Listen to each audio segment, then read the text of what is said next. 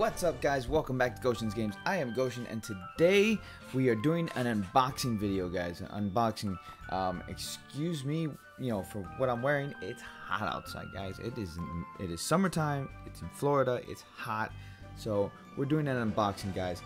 Today we are unboxing Mugen Souls. Now, when I ordered this, I ordered this a while ago, guys. I ordered this a while ago. I never opened it. So we're gonna go ahead and open them. So when you place the order back, I don't even remember. This is through NIS America, guys. NIS America. You see, focus right there. NIS America. Focus. Okay. So when you order this through NIS America, you actually get two boxes. You get the box, the collector's edition box, which also, guys, was available at GameStop, by the way. Not anymore. And then you had this box here that came with two figures. Okay, so we're gonna open this as well. The figure box did not come or was not available at GameStop, but this was. So we're gonna go ahead and open this up, and it'll be the first time I'm opening this. Come on. Plastics are like so tough.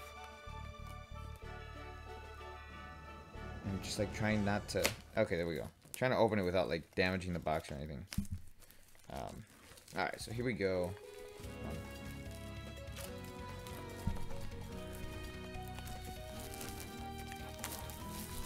Okay. Wrapper's off. So let's open it up for the first time. That way we can see what's inside it, because like I said, I've never opened this up before. Alright, so there's a few things here. Random stuff, to be honest. We got a body sponge, which I don't think would last for anything. Body sponge, a little weird. Looks like a bunny or whatever.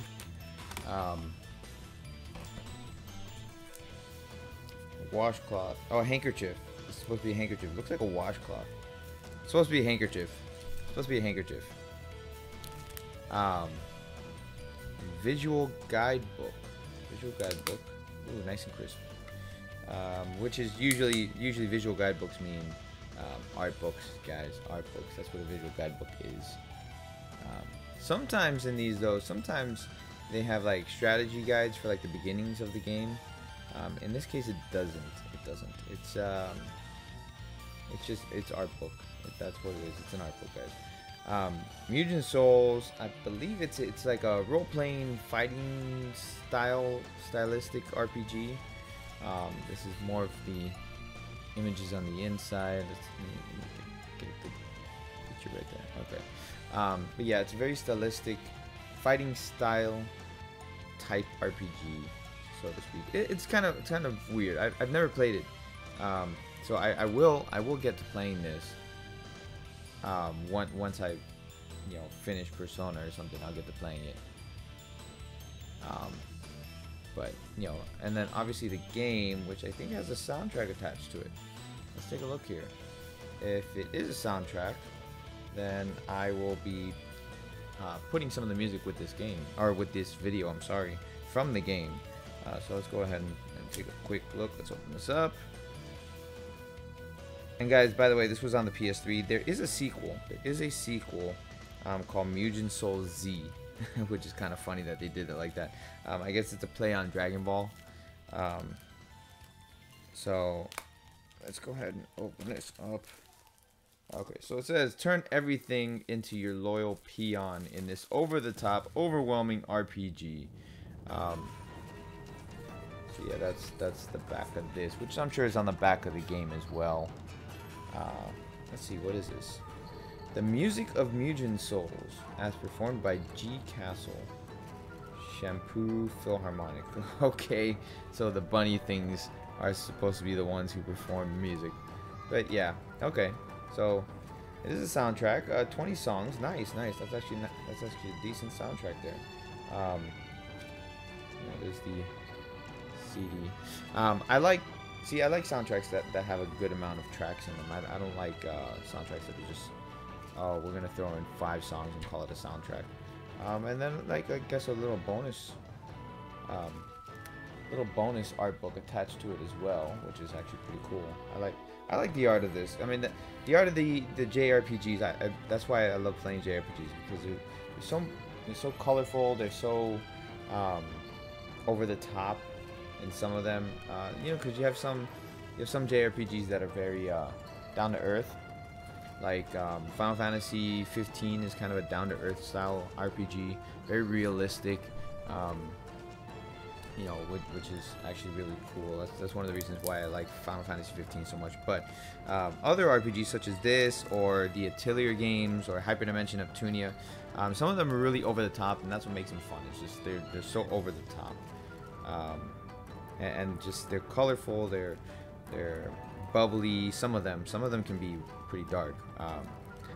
But you know, if you've played, like, for example, the Disgaea series, is kind of over the top dark kind of series, because you know you're talking about like demons and stuff, but over the top because the damage that they do is like stupid ridiculous. And I can't find myself to just sit there and grind just to look at the numbers that they dish out in Disgaea. There's some people that have like maybe 500 plus hours in those Disgaea games, and to me it's just kind of that's a bit too much there. It's a bit too much. So this is a game. Yeah, this is a game itself. PS3 game, PS3. Let's see, and then the instruction booklet. So yeah, there's the instruction booklet. So you know, I'll get to this game eventually. I will, and then I'll do a review on it once I actually get to it. So that way you know if it's worth it or not. The price, by the way, guys, the price of this, when it came out new, it was like $70. I think it's around still the same price for the collector's edition. So you know, not much has changed as far as how much the collector's edition is valued at. So that just goes to show you, like, it's not really a massively sought after game. It's not, which is okay. I mean, will I like the game? I have no idea. I hope I do. I like most of Miss America's games, so I hope I do want to get to it. Let's see here. Let's see. I've never actually taken a look at these before. Oh, okay. Okay. So I get to change the faces on them. I'm not gonna take this out, but yeah, okay, that's interesting. I get to change the faces and I get to change the arms.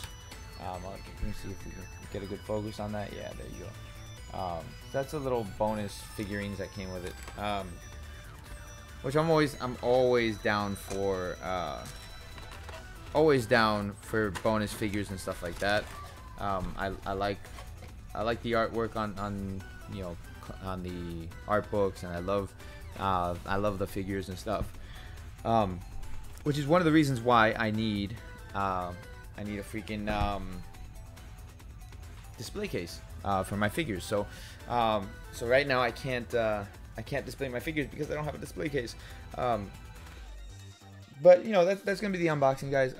Hopefully I can get around to playing this. I'm like only halfway through Persona 5, which that's my main goal, is to finish Persona 5. So anyways, guys, I hope you like this video, and I'll do my unboxings, you know, every other Monday, because that way I don't run out of stuff to unbox, and plus that way I can acquire more games to go ahead and unbox. So thank you guys very much for watching the video. If you like the video, hit that like button, subscribe down below, and guys, you know, stay tuned for live streams, stay tuned for more videos, and we're on our way to 500 subs, guys. 500 subs. So thank you so much, everybody, and you guys have a great day.